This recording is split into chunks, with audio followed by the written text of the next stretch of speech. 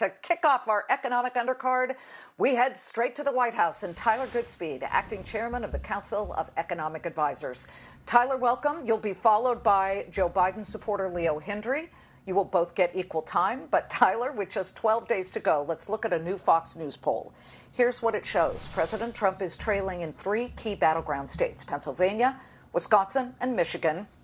He is holding on to a slight lead in Ohio. We do know that people vote their pocketbooks. These are states that President Trump won 4 years ago. What are we to interpret about the Trump economy that, if the polls are right, doesn't seem, at least right now, to be resonating with voters in at least 3 of the 4 key battleground states?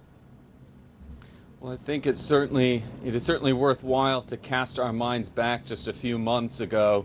In 2019, the median American household experienced real income gains that were more than five times cumulatively over the 3 years through 2019, more than 5 times total income gains over 8 years of the preceding administration.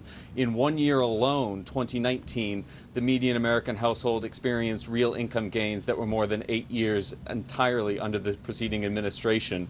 And I think what's especially telling in this census data is that inequality was declining. So for 2 years in a row following landmark tax reform in 2017, by pretty much any measure, income, wage, or wealth inequality, inequality was declining in the United States. And that was a reversal of the preceding 8 years. And so I think right now we are focused very much on returning the U.S. economy as quickly as possible to the state of affairs that prevailed on the eve of this pandemic.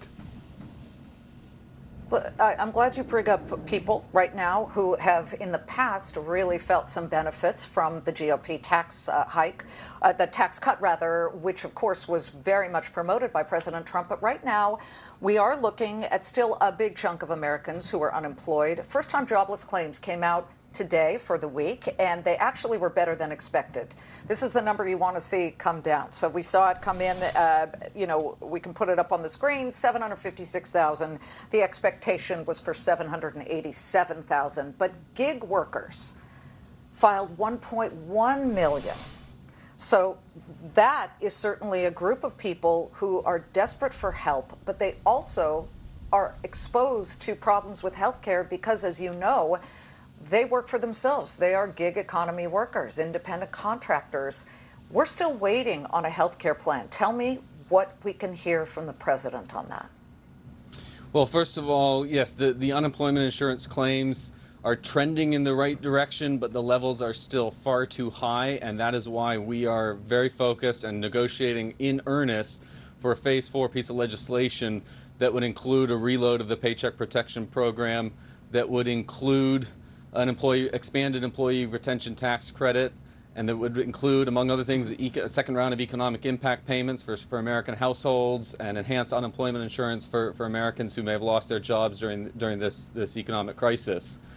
But the trends are certainly moving in the right direction. And in terms of health care, let me just say that at the end of the day, under the president's economic policy agenda, we have observed lower drug prices, lower insurance premiums, and increased private insurance coverage. And that is the result of a plan and an administration policy that has promoted increased choice and increased competition. And moving forward, I think the key piece is going to be building upon the executive order that the president signed that maintains complete protection for those with pre-existing conditions. Well, we've been waiting on that for a while. And listen, we just work on facts here at the Claim and Countdown. Here's what the president said July 19th. I want you to listen to it. It was on Fox News Sunday with Chris Wallace. And then we can talk about this repetitive promise that we would see a health care plan in 2 weeks. And he's promised that as far back as 2017. Let's listen. We're signing a health care plan within 2 weeks, a full and complete health care plan. We don't have that yet. I know you're not the Health and Human Services Director, but this is a huge economic issue. It is the biggest nut, along with tuition and food, that people are desperate to have more of. Well, I think that folks should look at the White House website. There was a release on September 24th which lists over a dozen provisions of actions that the president has already taken or will take, and these include the expansion of the availability of affordable health care options like association health plans, like health reimbursement arrangements, and other short-term limited duration plans that, as I said, provide greater choice and greater competition. And that is why we have seen in the data increased private health insurance coverage and lower insurance premiums, in addition to what we've been doing for 3 years at the Food and Drug Administration under the commissioners there to expedite approval of new generic entries so that we get increased competition in the provision of drugs, and that has resulted in unprecedented relative price declines in the prices of pharmaceutical products. Tyler, we're going to leave it there because we are giving equal time on this economic undercard to the other side as well. But it's going to be fair and balanced all throughout the hour. Tyler Goodspeed, great to see you. Thank you for joining us.